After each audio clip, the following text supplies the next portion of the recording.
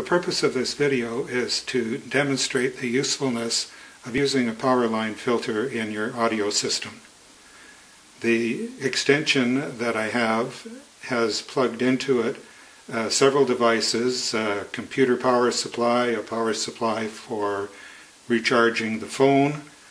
I've also connected an audio prism noise sniffer which detects EMI and RFI interference on the power line, and another device that shows that to you numerically, and you can see the current reading is somewhere around 60. Once I plug in the power line filter, you should see that number decrease.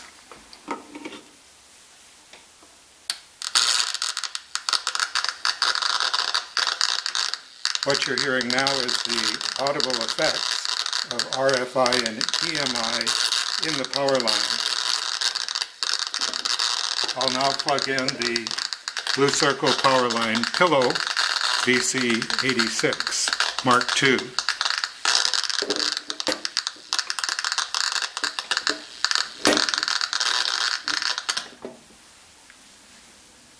Pretty cool, eh?